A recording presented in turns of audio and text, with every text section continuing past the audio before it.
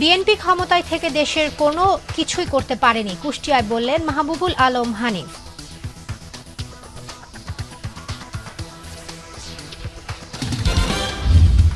বগুড়ার আদমদিঘি থেকে বিদেশি পিস্তল ও গুলিসহ জিএমবির সামরিক শাখার 2 সদস্য গ্রেফতার।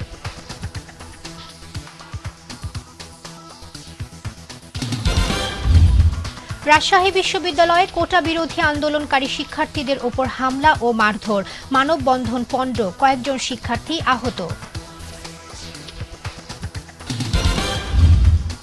বর্ষার শুরুতে উজানের ঢলে মৌলভীবাজারে মনু ও ধলাই নদীর পানি বেড়ে 25টি স্থানে বাঁধে ভাঙন, ঝুঁকিপূর্ণ হয়ে পড়েছে অনেক জায়গা।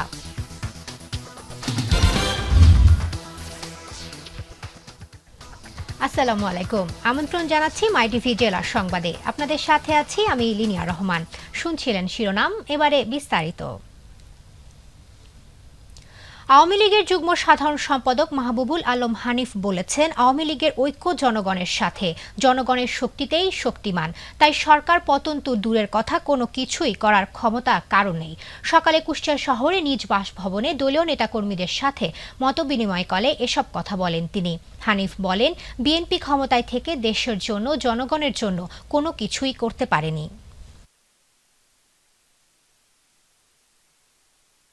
বিএনপি যে সমস্ত কথা বলছেন, জাতীয় ঐক্য হলে সরকার 3 দিনও থাকতে পারবে না, তো জাতীয় ঐক্য করতে ওনাদের কে নিষেধ করেছেন? তো ওনার কোন জাতীয় ঐক্য করতে চান? বাংলাদেশ আমাদের ঐক্য জনগণের সঙ্গে। আওয়ামী লীগ জনগণের শক্তির বলে শক্তিবান। আওয়ামী লীগের সঙ্গে জনগণ আছে। জনগণ যতদিন আওয়ামী লীগের সঙ্গে আছে ততদিন কোনো ঐক্য দিয়ে, কোনো শক্তি দিয়ে আওয়ামী লীগ সরকারের বিরুদ্ধে কিছু করা যাবে না।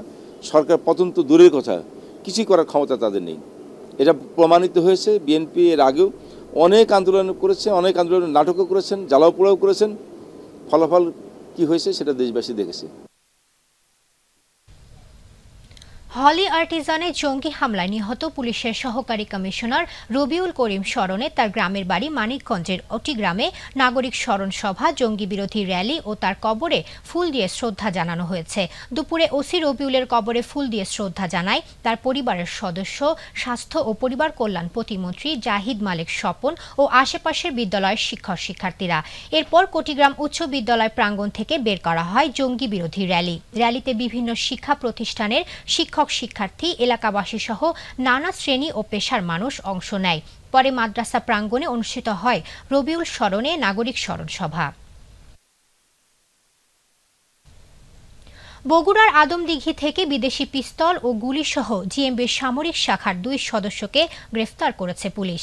বগুড়া অতিরিক্ত পুলিশ সুপার সনাতন চক্রবর্তী জানান, গতরাতে জেলার আদমদিঘি পৌতার সরকারি প্রাথমিক বিদ্যালয় মাঠে জিএমবির সদস্যরা গোপন বৈঠক করছে এমন গোপন সংবাদের ভিত্তিতে পুলিশ হেডকোয়ার্টারের ইন্টেলিজেন্স শাখা ও বগুড়া ডিবি পুলিশ সদস্যরা যৌথ অভিযান চালিয়ে 2টি বিদেশি পিস্তল, 12 রাউন্ড গুলি ও 4টি ম্যাগাজিন সহ জিএমবির সামরিক শাখার 2 সদস্যকে গ্রেফতার করে।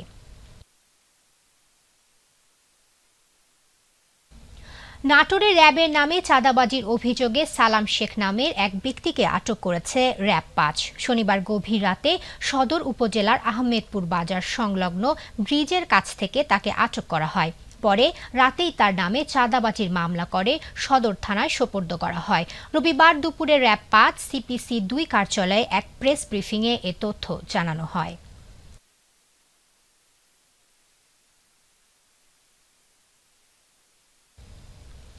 কুমিল্লার আন্তজেলা মোটরসাইকেল চোর চক্রের 7 জনকে আটক করেছে পুলিশ। তাদের কাছ থেকে বিভিন্ন ব্র্যান্ডের 8টি চোরাই মোটরসাইকেল উদ্ধার করা হয়েছে।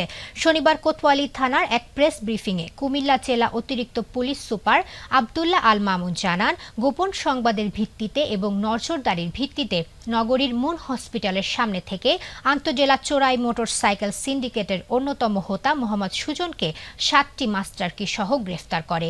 তার তথ্যের ভিত্তিতে অভিযান চালিয়ে এই চক্রের 7 জনকে আটক করে পুলিশ। তাদের কাছ থেকে বিভিন্ন ব্র্যান্ডের 8টি চোরাই মোটরসাইকেল উদ্ধার করা হয়।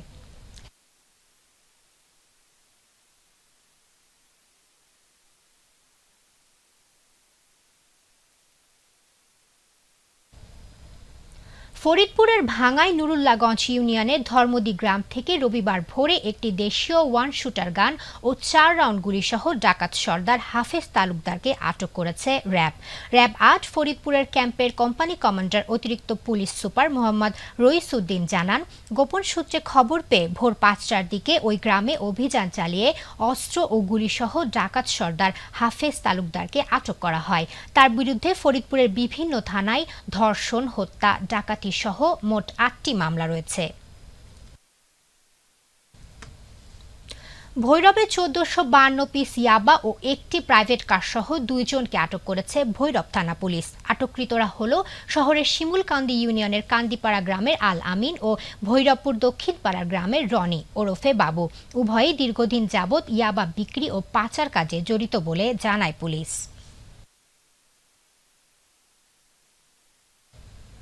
ব্রাহ্মণবাড়িয়ার কন্টেইনার ট্রেনের ৯ বগি লাইনচ্যুতির প্রায় ১৫ ঘণ্টা পর ঢাকা চট্টগ্রাম সিলেট রুটে ট্রেন চলাচল স্বাভাবিক হয়েছে।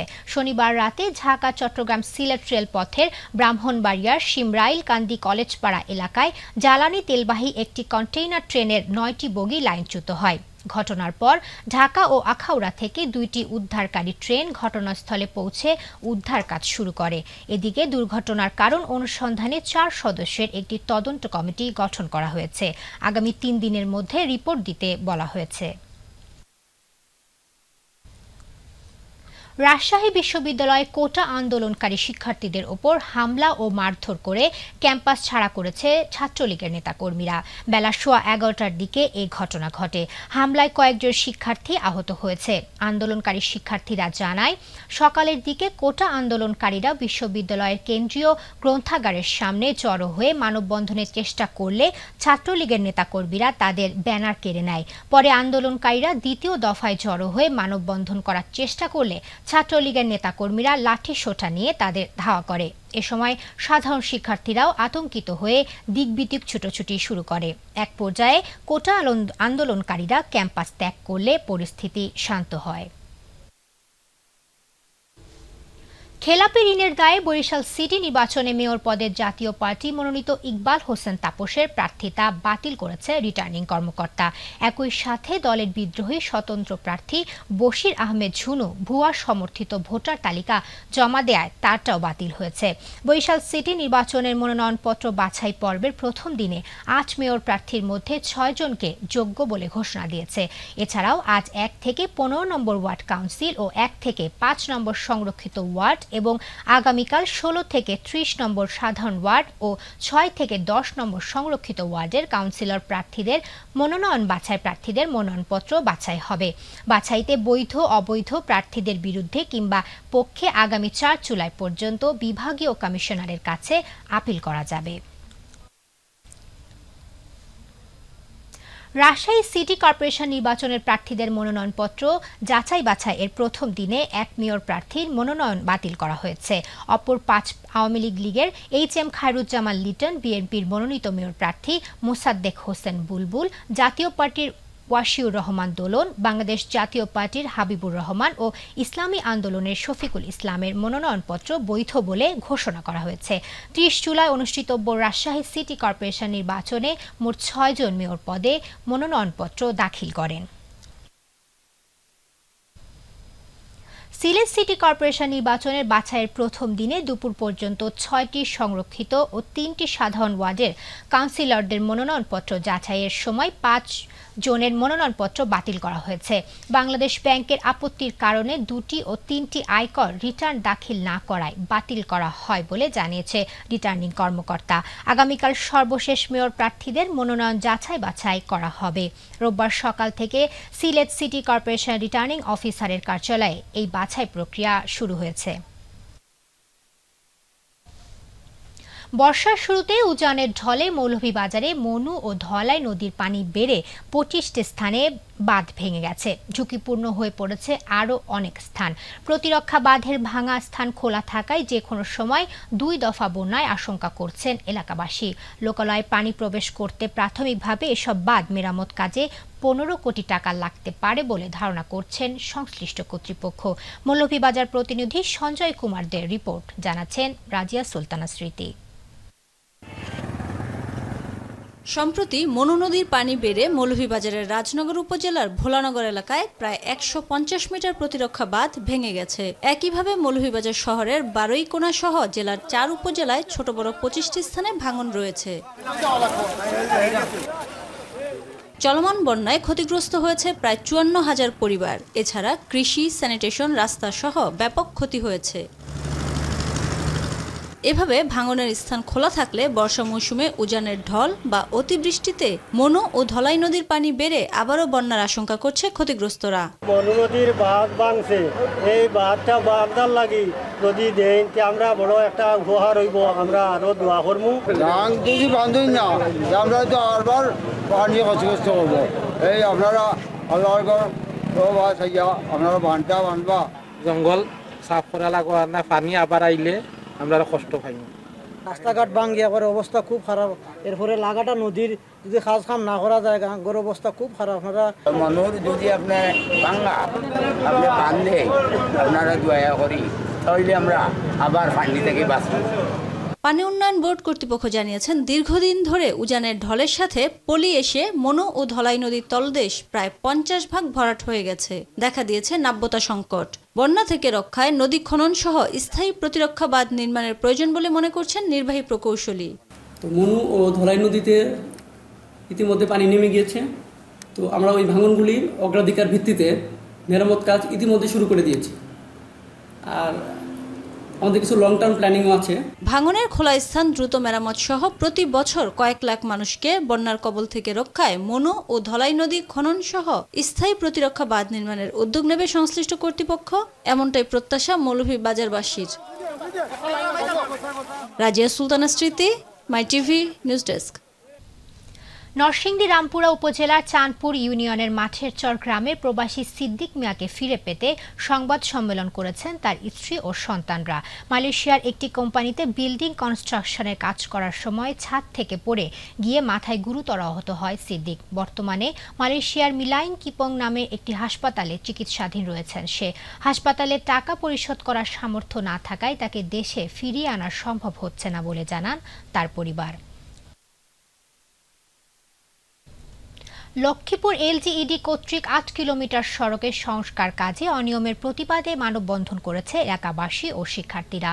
সকালে সদর উপজেলার দত্তপাড়া রামরতন উচ্চ বিদ্যালয়ের সামনে এ মানববন্ধন কর্মসূচি পালন করা হয়। নড়াইলের লোহাগাড়ার MA হক কারিগরি মহাবিদ্যালয়ের প্রথম বর্ষের ছাত্রছাত্রীদের নবীন বরণ উপলক্ষে আলোচনা সভা অনুষ্ঠিত হয়েছে। সকালে কলেজের হলরুমে আলোচনা সভা অনুষ্ঠিত হয়। এ সময় নবীন ছাত্রছাত্রীদের ফুল দিয়ে বরণ করা হয়। রাজশাহীতে ঈদের দিন বীর মুক্তিযোদ্ধা সাইদুর রহমান সহ তার পরিবারকে পিটিয়ে রক্তাক্ত করার প্রতিবাদে মানববন্ধন করেছে বীর মুক্তিযোদ্ধা ও মুক্তিযোদ্ধার পরিবারবৃন্দ। সকালে সাহেববাজার 0 পয়েন্টে এ মানববন্ধনের আয়োজন করা হয়। রাজশাহী মহানগর মুক্তিযোদ্ধা কমান্ডার ডাক্তার আব্দুল মান্নানের সভাপতিত্বে এ সময় উপস্থিত ছিলেন কেন্দ্রীয় কমান্ড কাউন্সিলের সদস্য অ্যাডভোকেট আব্দুল মতিন সহ রাজশাহীতে বসবাসরত বীর মুক্তিযোদ্ধা, মুক্তিযোদ্ধার সন্তান কমান্ড ও আমরা মুক্তিযোদ্ধার সন্তান ও মুক্তিযুদ্ধের পক্ষে সকল রাজনৈতিক, সামাজিক ও সাংস্কৃতিক সংগঠন। টাঙ্গাইলের বাসাইল পৌরসভা নির্বাচনে আওয়ামী লীগের প্রার্থী নৌকা প্রতীকে আব্দুর রহিম আহমেদের বেসরকারি ফলাফলে নির্বাচিত হয়েছে। তিনি পেয়েছেন ৪,৭৭১ ভোট। তার নিকটতম প্রতিদ্বন্দ্বী বিএনপির বিদ্রোহী প্রার্থী ধানের শীষ প্রতীকে এনামুল করিম অটল পেয়েছেন ৩,৯৪৫ ভোট। কৃষক শ্রমিক জনলীগের প্রার্থী গামছা প্রতীকে রাহাত হাসান টিপু পেয়েছেন ৩,৭৯৪ ভোট। কুয়াকাটা পৌরসভার ২০১৮-১৯ অর্থ বছরের প্রাক বাজেট ঘোষণা করা হয়েছে। আজ সকালে কুয়াকাটা বিচ হ্যাভেন মোটেলের সভাকক্ষে পৌর নাগরিকদের সামনে বাজেট উপস্থাপন করেন মেয়র আব্দুল বারেক মোল্লা। অনুষ্ঠানে ৩২৭,২৬৮,২৮৮ টাকার বাজেট উপস্থাপন করা হয়। প্রস্তাবিত বাজেটে পর্যটন নগরী কুয়াকাটা রাস্তাঘাট মেরামত, ড্রেনেজ ব্যবস্থাপনার উন্নয়ন, বাস স্ট্যান্ড নির্মাণ, সড়ক বাতি স্থাপন, বিনোদন কেন্দ্র নির্মাণ সহ বিভিন্ন অবকাঠামোগত উন্নয়নকে প্রাধান্য দেওয়া হয়েছে।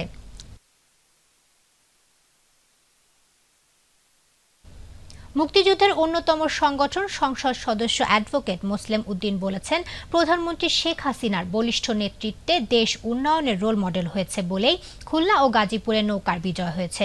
শনিবার ময়মনসিংহের ফুলবাড়িয়া উপজেলার মহানবুদনগর উচ্চ বিদ্যালয়ের কৃতি শিক্ষার্থীদের সংবর্ধনা অনুষ্ঠানে প্রধান অতিথির বক্তব্যে তিনি এসব কথা বলেন।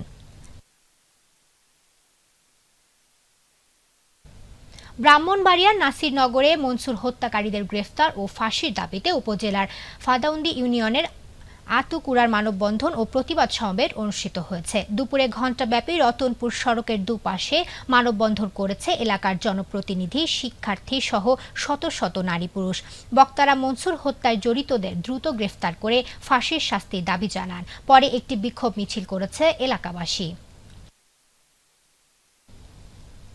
Electronic media journalist association Moulvibazar এর দ্বিবার্ষিক নির্বাচন সম্পন্ন হয়েছে। নির্বাচনে সভাপতি নির্বাচিত হয়েছে সময় সংবাদের মৌলভীবাজার প্রতিনিধি শাহ আলিদুর রহমান ও সাধারণ সম্পাদক নির্বাচিত হয়েছে ২১ টেলিভিশনের মৌলভীবাজার প্রতিনিধি বিকুল চক্রবর্তী।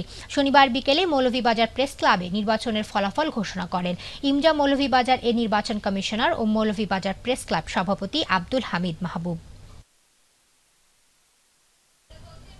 মেহেরপুরের সংসদ সদস্য ফরহাদ হোসেনকে সংবর্ধনা দিয়েছে দরিয়াপুর মাধ্যমিক বিদ্যালয়ের শিক্ষক-শিক্ষকবৃন্দ সহ ম্যানেজিং কমিটি। শনিবার বিকেলে দরিয়াপুর মাধ্যমিক বিদ্যালয়ে আয়োজিত সংবর্ধনা ও অভিভাবক সমাবেশে অনুষ্ঠিত হয়। বিশেষ অতিথি ছিলেন মুজিবনগর উপজেলা নির্বাহী অফিসার নাহিদা আক্তার।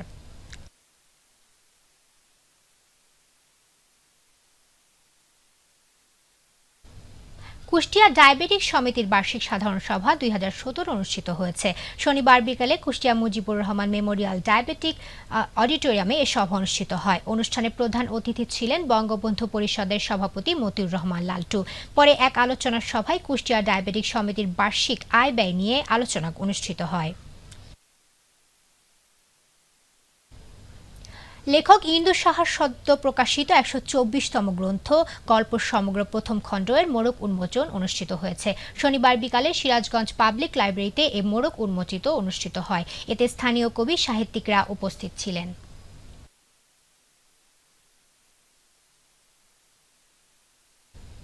কুমিল্লা রোটারি জেলা এর ইয়ার লঞ্চিং সেরিমনি অনুষ্ঠিত হয়েছে। সকালে কুমিল্লা টাউন হল মাঠে পতাকা উত্তোলনের মধ্য দিয়ে অনুষ্ঠানের উদ্বোধন করেন রোটারি বর্ষ ২০১৮-১৯ নতুন গভর্নর হিসেবে নির্বাচিত রোটারিয়ান দিলনাসি মহসিন। পরে একটি বর্ণাঢ্য র্যালি শহরের গুরুত্বপূর্ণ সড়ক প্রদক্ষিণ শেষে টাউন হলে আলোচনা সভা অনুষ্ঠিত হয়।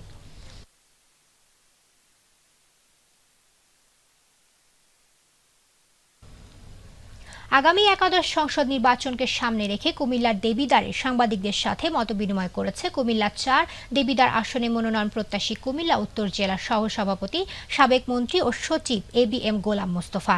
শনিবার দেবিদ্বারের ডাক বাংলোতে দেবিদ্বারে কর্মরত সাংবাদিকদের সাথে এ মতবিনিময় সভা অনুষ্ঠিত হয়।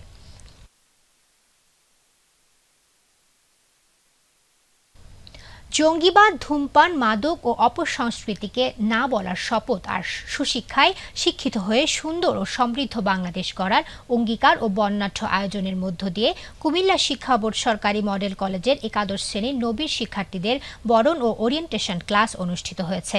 সকালে কুমিল্লা শিক্ষা বোর্ড সরকারি মডেল কলেজ নবীন বরণ ও ওরিয়েন্টেশন ক্লাসে প্রধান অতিথি ছিলেন কুমিল্লা শিক্ষা বোর্ডের chairman professor Mohammad Ruhul Amin Bhuiyan.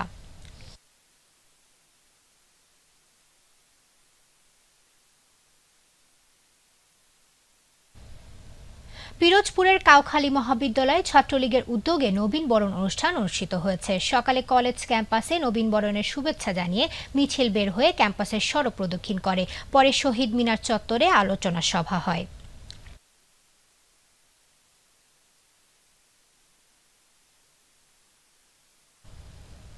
Bangabandhu gold cup প্রাথমিক বিদ্যালয় ফুটবল টুর্নামেন্ট ও বঙ্গমাতা বেগম ফজিলাতুন্নেসা মুজিব গোল্ড কাপ প্রাথমিক বিদ্যালয় ফুটবল টুর্নামেন্ট ২০১৮ এর কাউখালী উপজেলা পর্যায়ের ফাইনাল খেলা গতকাল বিকালে শেষ হয়েছে। উপজেলা শিক্ষা অফিসার খন্দকার জসিম আহমেদের সভাপতিত্বে খেলা পুরস্কার বিতরণ করেন উপজেলা চেয়ারম্যান SM আহসান কবির।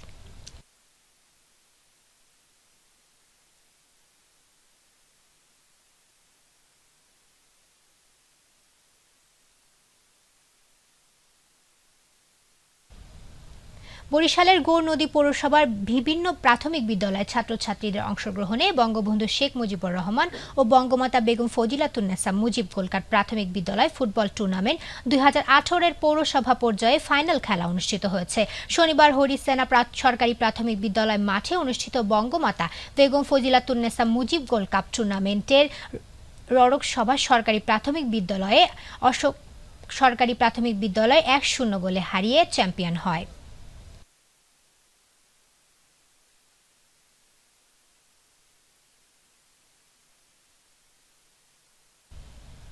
দর্শক, জেলার সংবাদ এ পর্যন্তই। তবে যাবার আগে শিরোনামগুলো জানিয়ে দিচ্ছি আরও একবার।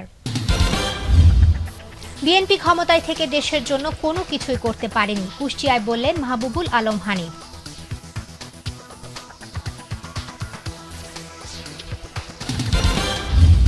বগুড়ার আদমদীঘি থেকে বিদেশি পিস্তল ও গুলিসহ জিএমবি সামরিক শাখার 2 সদস্য গ্রেফতার।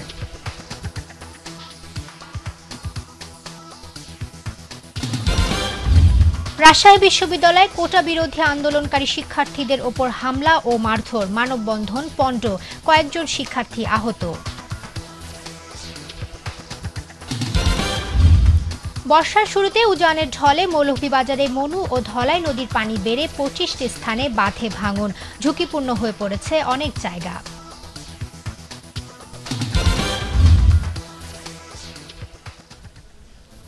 দর্শক, এতক্ষণ সাথে থাকবার জন্য ধন্যবাদ। এছাড়া অনলাইনে মাইটিভির সংবাদ পেতে ভিজিট করুন youtube.com/mytvbd নিউজ। আর ইউটিউবে আমাদের সকল অনুষ্ঠান দেখতে ভিজিট করুন youtube.com/mytvbangla।